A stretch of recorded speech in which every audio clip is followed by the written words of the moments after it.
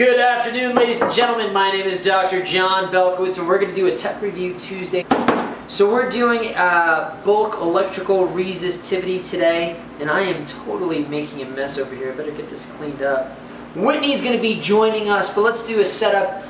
What is bulk electrical resistivity, and why the heck do we care? Bulk electrical resistivity is a measurement that we take from a concrete sample where we're looking at an electrical signal that's going through our concrete, and based on the concrete mix design or the materials that are being used, we get a certain resistance to concrete flow, and that's what we're measuring, the ohms. And you know, in doing so, we can take the geometry of the sample to figure out this bulk electrical resistivity, and the information is critical, especially if we want to look at durability of the mix. We can also look at cracking, hydration, time is set, and there's also some discussion about using this value while the concrete's in its fresh state to identify change in water and change in slump. A great concept, a great piece of technology. Here it is. This is the Archon device by Geotech, and we actually started this test, or started this vlog, this tech review about 4 weeks ago, 5 weeks ago, Patchouli? Somewhere around there, and just as we were about to use the piece of equipment, it shut down on us. I actually was one of the first to buy an Archon device years ago when Geotech first opened. So we've been using this as one of the main pieces of equipment in our lab since we got it those so many moons ago, and from wear and tear just went bad. But they were gracious enough to take care of the shipping, to get us a new piece of equipment, and we're going to go ahead and measure that. So again, we went through what is bulk electrical resistivity, we defined it. Now the concept behind bulk electrical resistivity, how it can give you critical information about the aforementioned list, is that the resistivity of the electrical signal through concrete is based on the pores, the connection of the pores, what's in the pores, as well as the concrete design and the materials. And what we can connect that to, there's a lot of different tests, or not even tests, but hey, those properties that we need that are related to rapid chloride permeability, chloride content migration, and really the overall durability of the concrete. And there are a lot of tests out there that are already set up, already have ASTMs. Yes. Hi! Whitney, we're talking about the Archon 2. Yes. Bulk electrical resistivity. We've already designed it, or defined it. Now the question is, why the heck do we want to use it? And I was just getting into, there are a lot of tests out there that already help you look for, let's say, permeability. Sure. RCPT, the ASTM C1202, ASTM C1585, one of my favorites. Wicking, but those are very, as great as they are, they're drawn out tests.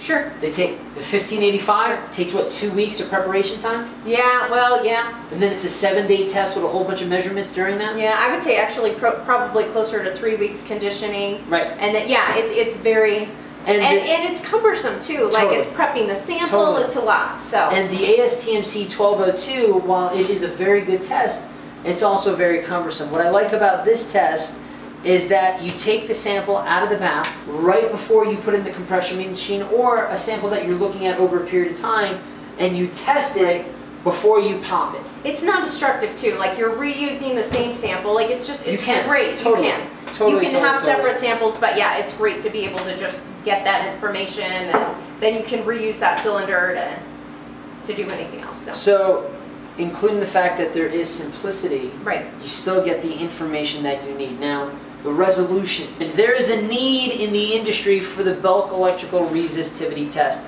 We already have tests that are getting us that type of information. The only thing that I think is holding us back is the fact that we don't have an ASTM. That being said, there's surface resistivity, which is a little bit different, but there are already a few Department of Transportation that are taking advantage of that, and the bulk electrical resistivity ASTM just went out for ballot last month. Great. It was last month or beginning of this month. So We should start seeing more industry acceptance with that ASTM in place. And based on how Geotech has been getting this technology out there, oh sure, this is not a paid endorsement. I mean, they were very gracious to get us the equipment fast, but they're not paying us to do this. We are going to put a link below to their technology because it is a pretty cool concept, and we do think you should look at it. We have written articles about it before because this was a major part of my PhD when I was looking at the impact of nanosilica size and surface area on the durability of concrete. So the concept is really easy. Like I said, you're going to take out your sample from the bath. Okay, so we're going to put our sample down. Yeah, so it has to be a wet sponge. It has to be a saturated sample.